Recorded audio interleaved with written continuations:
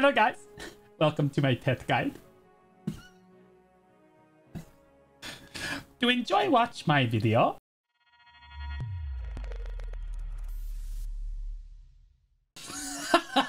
I had to. Okay, I'm just kidding. All right, guys, and welcome to my pet guide. I'm gonna show you how to do your pets in BDO and how the UI kind of works for it, and what to kind of look for pets. All right, so there's a lot of different types of pets in BDO, and all of this can be very confusing for a new player.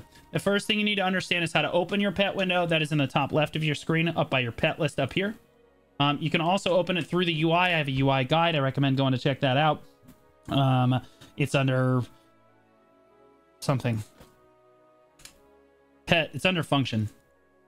There it is. So you can open it here, but most people are going to open it out here. Okay, that's how you open this window.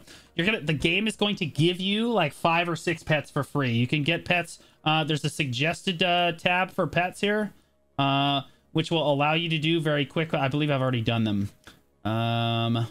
Pets, loyal companions. These 5 quests right here are going to give you 5 pets for free. Then the main story should give you 1 or 2 pets for free. I'm not sure. It's like it's 1 or 2 pets. And then you should get 1 or 2 for login rewards as well. So you're going to get a number of pets for free. You don't necessarily have to spend money on pets, although I recommend tier 3 pets as a general rule, if you're okay with spending the money. Let's talk about what pets look like at tier 1, tier 2, tier 3, and tier 4. This is the tier 1. This is a tier 1 rabbit here. And you'll see if I click the exchange button, you can see underneath the rabbit, you can see that it is a premium pet. So there are different types of pets that you can buy. This is extremely important because how you spend your money matters here. So if you're going to spend money on pets, what I'm about to tell you is extremely important. Premium, rare, classic, and event pets can only be like slammed together to get to higher tiers with other pets of the same type. Okay, so if I wanted to level up my penguin here, I would need more rare pets. Okay, so when you're buying pets off the marketplace, off the Pearl Shop, you need to make sure that the pet that you're buying is considered rare. It will tell you the value of the pet right here. This one's a premium pet. This is the otter. So if I wanted to slam the otter together with something or level up the otter, I would need other premium pets to do that. So make sure you're buying the correct type of pet for what you're trying to enhance forward. Okay, that's a thing that a lot of people mess up. The event pets are the ones that they give away for free. You're gonna get cuckoo bird after cuckoo bird after cuckoo bird. It's one of those things from like Ice Age. There goes our last female. You know what I mean? You're just gonna keep slamming them together until there's only one. Really, you're just kind of aiming for a tier 3 cuckoo bird in general. Birds are almost always premium. Birds always give you knowledge. Actually, let's go over the skills real quick. Okay, so there's 2 types of pet skills that people talk about, and people misrepresent these all the times. There's your pet's special skill, which we will call special, so we don't get it confused. Okay, and then there's your pet's normal skill. Okay, the normal skill, in this case for the bunny, for example, gives me life EXP plus 1%. This is at tier 1. If I level up the bunny to tier 3, I don't think I have a level 3 bunny here. No, I do not. But this skill will go up to 3%. If it's a tier 4, it'll be 4% life EXP. So get 1% extra at every level based on what this skill on the right is. Okay. This finds resources. This special right here also goes up in tier as you tier up your pet. But for some pets, it really doesn't matter. For like the bunny, it says find special resources. Nobody cares. Okay. That's garbage. That's garbage. Okay. There are certain pets whose special is extremely, extremely good. For example, some pets give you special auto fishing time reduction. That means when you throw your fishing rod in the water for your AFK fishing, which you're going to do on seasonal, you will fish faster with your hands off the keyboard sleeping. Okay. You will get more fish with a higher tier pet. So if I had, this is a polar bear here. This is one of those pets. Okay. So the polar bear gives special auto fishing time reduction. If the polar bear was tier 4, it would give like 20% or something auto fishing speed reduction. It's crazy. I'm not sure exactly on the percentages. You can quote me on it, but it goes up at each tier. Okay. It's usually like 10, 20, 30, 40. So it should be 30% auto fishing time reduction at tier 3, but don't quote me on that. It's the polar bear skill is weight limit. So it's actually at tier 3 and it's got 40 weight, which means at tier 4, it's going to have 50 weight. And keep in mind, this is weight. So like, you can take this out on every character. So like, if you have a polar bear, it's going to give every single character weight. I know that a lot of people feel scammed that weight in this game, when you buy it off the Pearl Shop, is bound to your character. So if you buy weight on your tamer, your Dark Knight is not going to have that weight. But if you have a tier 4 polar bear and take it out, both of them are going to have 50 extra weight. Make sense? Okay, so very good pet. Auto fishing time reduction is extremely good. Another extremely good pet is the hedgehog, which I'm not sure is on sale right now, but hopefully it is, so I can show you. It is not, and it is on my NA account. But there's a hedgehog in the game, and that gives you a special gathering item drop rate. The llama also does it. Yeah, so the hedgehog and the llama are the two pets. And the llama give the exact same thing. Okay, they give the item collection, like the item drop rate collection, which I will explain. When you gather or hunt and then gather on something in BDO, because it works for hunting too, it has a chance to give you a second proc of whatever you're gathering. So like if you're gathering meat and you got 8 meat, it has a chance to proc 4 more meat. Okay. The hedgehog and the llama are basically considered essential items if you're going to be a life skiller doing hunting or gathering in BDO. I hate to say it, but that's basically what it is. It's absolutely pay to win. I apologize. But you can get it on sale for stuff. And just so we're clear, these pet abilities, these special abilities, do not stack. So if you have 5 polar bears out, this is actually a good example. You have 5 polar bears out, the special, the auto fishing time reduction we talked about, it's not going to give you any more than like the 30%, whatever the highest tier is, auto fishing time reduction is. But it will give you more weight. So if you have 5 polar bears out and they all have 50 weight, you're going to get 250 extra weight on every single character. Does that make sense? Versus tier 3, tier 2, etc. But you don't get any more auto fishing time reduction. It's the exact same thing with the hedgehog. Exact same thing with the hedgehog. You only get 1 bonus from the hedgehog. I think at maximum, I think the hedgehog is 40% proc chance. So like the higher tier the hedgehog is, the more chance you have to get that extra proc of materials we talked about before. At tier 1, it's 10. At tier 2, it's 20. At tier 3, it's 30. And at tier 4, it is 40%. I could be wrong about that, but I'm pretty sure that's how it works. When you're slamming pets together to get a higher tier, it will tell you, obviously, like we talked about before, classic, event, premium, etc. I'll slam one together just for argument's sake. We'll slam together my cat, or not, because I don't have another classic pet to slam together with that. I could slam together my duck with my cat, but I really don't want to. So what do I want to do here? But let's just go for the tier 4 cuckoo. Let's just do it. So you'll notice in this menu here, this is you have to click the exchange pet. Okay. This is trying to get higher tier pets. I am telling you right now, this system is rigged out of its mind. Okay. I can't prove this. But I have slammed countless pets together in BDO. I've gotten a lot of free ones. I've spent a lot of money on pets. I can tell you right now that if this counter right here is at 95%, and you will find it at 95% at some point in your BDO career, and you click that button, there is a very high chance that a thing is going to fail. It is not actually 5%. I don't know if it's not functioning properly or if it's just corporate greed. It does not function properly. Okay. So when you are slamming pets together, unless you're doing this where it's like low percentage chance, you need to make sure that this bar is, if you want a tier 4 pet, make sure that this bar is at 100%. Okay. I'm going to do this. I'm just going to slam it. Okay. I'm just going to hit it. It's only a 15% chance, 85% chance it's going to stay at tier 3, but both these pets are free. They just give them to you in game. So it doesn't matter. When you click the appearance of your pet, this is the pet that's going to stay. Okay. So if I was slamming a cuckoo with something else, right? If I was slamming 2 different pets together, the appearance of the pet is the one that you're going to keep. So whatever one you want to keep, that's the appearance that you need to pick. I don't really care in this case, so I'm just going to pick the one cuckoo, okay? The skills, you can actually retain the skills from the previous pets. Okay, so in this case, I like the fact that it has combat EXP. And fishing EXP is really solid too, so we're going to go ahead and keep those. And then it has a chance, you know, if we get to tier 4, it'll learn an extra skill. At every tier, it's going to learn 1 extra skill. Okay, so it should have 4 skills at tier 4. Right now it's tier 3, so it's going to have 3 skills. It's going to have these 2 plus the item, like the knowledge thing. So like the knowledge is 1%, and then these are the other 2 skills here. So we're gonna go ahead and you have to enter the first name of your pet. First name has to be capitalized. Okay.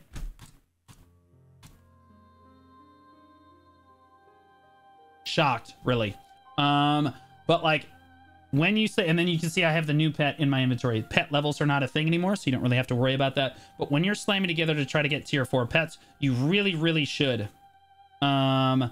Let's see if I can try to slam for a premium. This is a premium. This is a premium. You see how the percentage chance goes up a little bit each time? If I add a tier 1 pet, it's actually 15%. I think if you add a tier 3 pet, it's like 30%. So like you can add 3 tier 3s and a tier 2, and I think get 100%. I think that's how it works. Wizard Gosfy is unique. I don't know if I have a Gosfy. Yeah, I don't have a Gosfy on this account. But Gosfy is unique because it'll give you a higher percent chance. It'll basically give you a tier 3 pet to put in there. This is not a real pet, okay? New players don't understand. This is a cute little pet that a lot of players will use, and they'll be like, oh, it's running around with me. This is one of my pets. This is not a normal pet, okay? This pet is meant to be thrown in the mulcher, okay? So you flip the machine on, you throw it in there, and wood chips come out the other side, okay? Like, this pet is not real. You don't walk around with this. You use this to tier up your other pets, okay? Because it has it helps boost the percentage chance on your pet. So if you have like 3 or 4 Gosfys, it's basically going to go, but it's extremely expensive to force it with Gosfys. The game does give away a fair amount of these for like login rewards during the year. I would say I get 3 or 4 of these a year, every year that I've played the game. So I have a lot of tier 4 pets on my main account, on my North American account. And then, oh, this is another very important pet here we're going to go over very quickly. This is the Arctic Fox. This is one of the ones that people are going to tell you is required. This is not at all required, but it is helpful. The Arctic Fox, and I think the Dokebi is the Dokebi. But that one's kind of like a weird exclusive one, but they both have the same skill chance. The skill on this pet is item drop rate. So at tier 1 it'll have 1% drop rate. At tier 4 it'll have 4% drop rate. Most people put their Arctic Fox as the tier 5 pet, okay? And then you can only have 1 pet in your party that's tier 5. Most people choose the Arctic Fox for that, and it'll give it 5% item drop rate, okay? And that's pretty good, especially if you plan on playing the game a really long time. So this is definitely one of the pets I would look at investing into for sure. Can you use Gosfy with any pet to level up that pet? Yes. So, for example, Gosfy is a classic premium. It counts as every single pet type in the game. That's an excellent question. Thank you. Gosfy absolutely counts as every single pet type in the game except for special. There's a very unique type of pet called the Garmoth pet. Well, what's it called, guys? The Crimson Dragon. There they are. So these Crimson Dragons here are actually special pets. It will not tell you on my NA account. I have them. And I can log over. I'll just log over to my NA account real quick, guys, because I'll be able to demonstrate a number of different things. So we had an excellent question while we were changing over. It's what pets pick loot up the fastest? And it has nothing to do with like what type of pet it is. In most cases, it is literally just the tier of pet, okay? Tier 1 pets always pick up loot at the same approximate rate. I don't know if I have any tier 1 pets. I do have one tier 1 pet. Does it tell me? So how fast your pet picks up loot is entirely dependent on the tiers. So I have 4 different tiers of pets here, and all tier 4 pets will pick up loot at exactly the same piece. T3 pets will do the same, so will T1. Tier 1 pets pick things up every 4.4 seconds. Okay? Tier 2 pets pick things up every... Wait. Sorry, guys. Tier 1 pets pick up loot every 3.6 seconds. Okay? Tier 2 pets pick things up every 3.6... Wait. Oh, yeah, they're the same. I forgot. Tier 1 and Tier 2 exactly the same. Tier 3, though, comes down to 2.7. They did change it so that T1 and T2 are exactly the same. Tier 3, though, comes down to 2.7. So if you have a Tier 1 or a Tier 2 pet, it really is not going to matter in your loot pickup. Tier 3 is where you get the substantial difference. So it comes down by almost a full second. That's 0.9 seconds And then if you have a tier 4 pet, it's 2.25 seconds. So the difference between these two is what, 0.55 seconds? About half a second pickup time between tier 3 and tier 4 pets on every single pet. So if you have full tier 4s, they're going to be picking things up a lot more frequently than if you have tier 3s. However, I will say that most grind zones in the game are only going to require you to have really tier 3 pets on Agile, and you should be okay. The sad news is that when you're a new player, the low-end grind spots actually require way more pet capacity. So like tier 4 pets help you way more at the low-end grind spots than they do at the high-end grind zones. At high-end grind zones, a lot of them are just kind of standing there, like the Yisrid Highlands, the oil fields as people call them. You kind of just stand there. Your pets could be on like slow if you wanted them to be. It really isn't going to matter. Sadly, like the lower tier, like the lower you are as a player, the higher tier pets that you're probably going to need. And that's just kind of how it is. I will say that there is an exception to this. There are certain pets in the game that pick things up at a greater distance. And there are people in the game that swear by these pets. One of them is the Rosetail. I think this one. This is the Finch, right? I'm pretty sure the Rose Finch. Yeah, there we go. Like you can see in very small text, it says picks up items within a slightly wider range. So technically, the parrot, the finch, and the owl give you better item drop like pickup range, because if you're moving pack to pack very quickly and you move out of range for some of your other pets, it could technically still reach back and get like from a slightly wider range. And I will say it says slightly wider range. It is reasonably significant. I do ocean content. I use my finch and stuff, like my parrots and stuff, when I'm doing ocean content, because like when you're on your boat, you're really far above the level of the water and you're like kind of far away from the loot, and it absolutely does reach further to get that loot. So you can definitely tell the difference. So like really the rose finch, what did we say? The birds basically. Not all the birds though, just like this one. And what are the other two that do this? The parrot, the finch, and the owl. Okay, yep, you see it. You need to make sure that before you buy it, it has the picks up within a slightly wider range. Okay, the owl's kind of cute. It is what it is. Okay, what's the T5 pickup rate? Well, let's pull it out. I do have a tier 5 pet here. We're going to talk about T5 pets right now because that's what I have decided to do. We're kind of freelancing this. You'll notice that the item drop rate is 5%. The item drop rate does not stack. So if you have multiple of the Arctic Fox out, it is not going to stack. Okay, it's unlike the other stuff. If I had 5 birds out, for example, the knowledge gain chance from each bird would stack. But for this pet, it's unique. It doesn't stack. If I turn this on maximum, the pickup chance for a tier 5 pet is 1.87 seconds. To be clear, you're like, well, how do I get tier 5 pets? Well, the game was generous with us because they could have monetized this, but they chose not to. There's a quest done in Commissivia you can run for a tier 5 pet. It should be in your suggested tab. Under Adventurer Support level 60, appoint your alpha pet. You do these 3 quests right here, and you can get a tier 5 pet. You can make as many tier 5 pets as you want once you do the quest line once. But essentially, the tier 5 pet gives all of the pets in your party a bonus. The pack leader loot cooldown minus 15% for active pets. So once you have a tier 4 pet, you can make any tier 4 pet a tier 5 pet. Okay. So like I could have made any of my dragons a tier 5 and it will just level up their skill on the right side. The reason I did it for this one is because this is the item drop rate one. So I figure 1% item drop rate is probably more valuable than 1% more combat EXP, if that makes sense. You can also do it for a polar bear or the Garmoth pet, the Crimson Dragon, in game as well. I have Crimson Dragons. They're right here. I almost have a tier 4 version of this, which means once I get a tier 4, I'm going to make a tier 5 because the Garmoth pet, this is the in-game pet that you have to get in-game. It's a special pet. Okay. Special grade pet. In fact, if I click exchange, you will see that on the list. See how it says special here? It's something that you will never see on any other pet in the game, as it can only be enhanced with other Garmoth pets. This includes Wizard Gosfey. You cannot use Wizard Gosfey on Garmoth pets. Okay, and I do want to point out that we talked about this before. But if I put all of these in here, I have a 75% chance. Okay? But since I have to get all of these in game, do you know what I'm not going to do?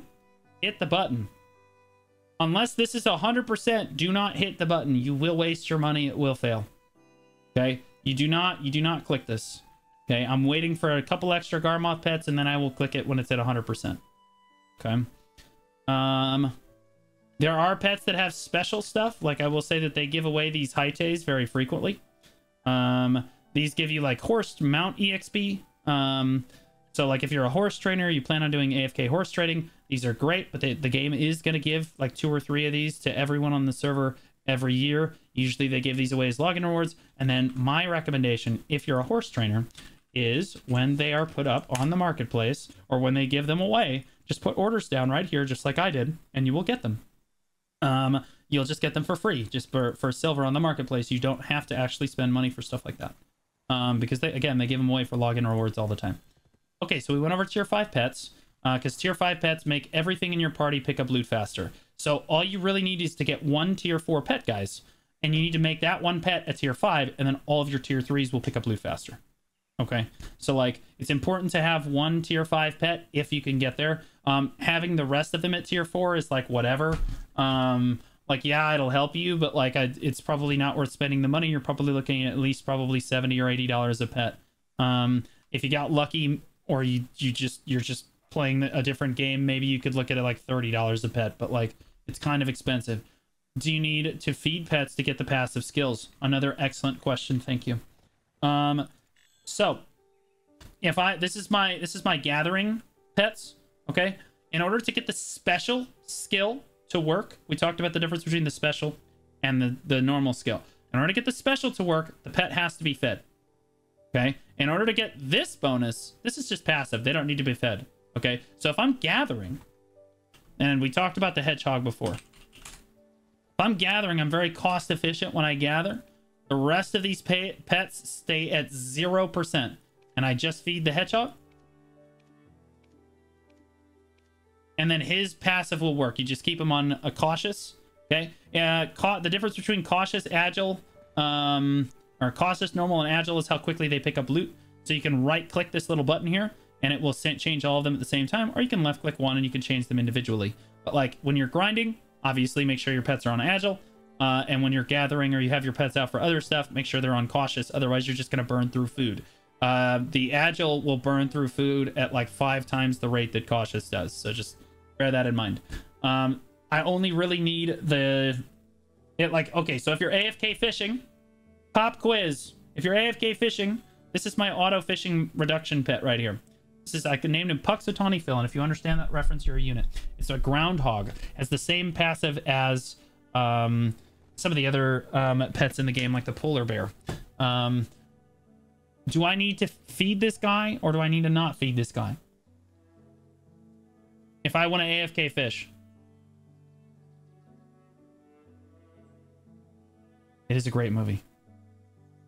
You got to feed him. That's right. He's got to be fed.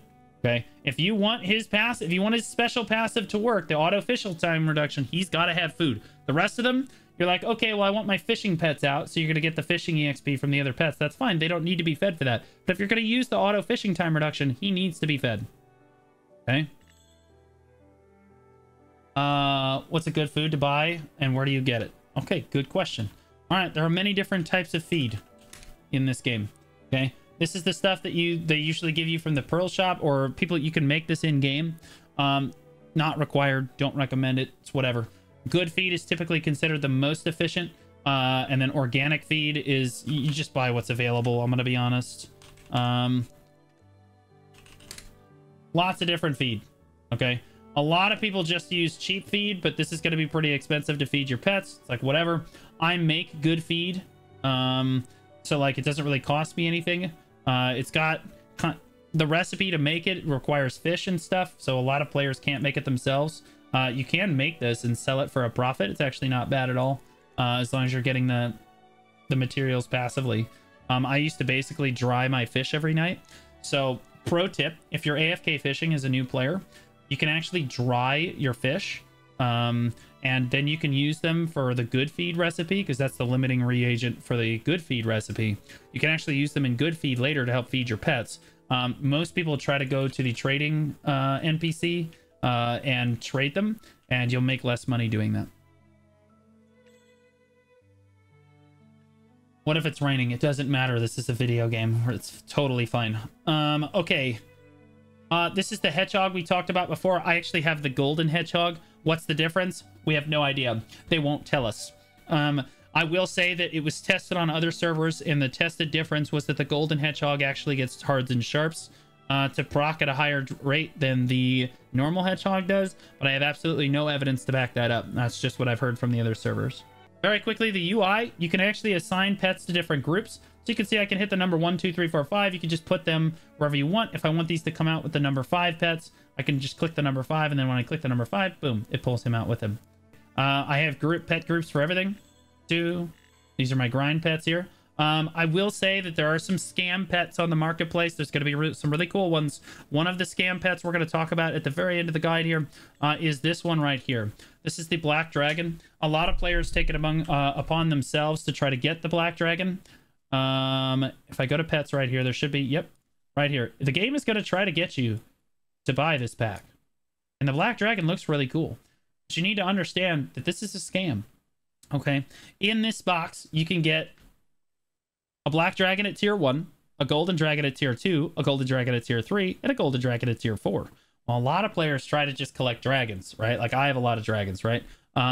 But so, believe it or not, the rarest thing in this pack is actually the T1 Black Dragon. And it only has a 1% drop rate, maybe 2% drop rate coming out of that box. And there is really no way to get the Black Dragon aside from spending a tremendous amount of US dollars. They did give one of these fantastic dragon pets away.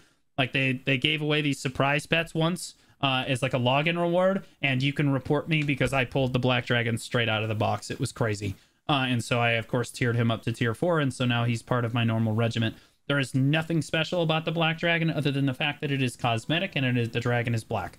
So you can see when I take it out, I have 3 gold dragons in the black one. They all have combat EXP on them. I really like the combat EXP because if you're going to sit on a dummy overnight, which a lot of new players or even mid-tier players do with your combat books, the combat EXP absolutely helps you.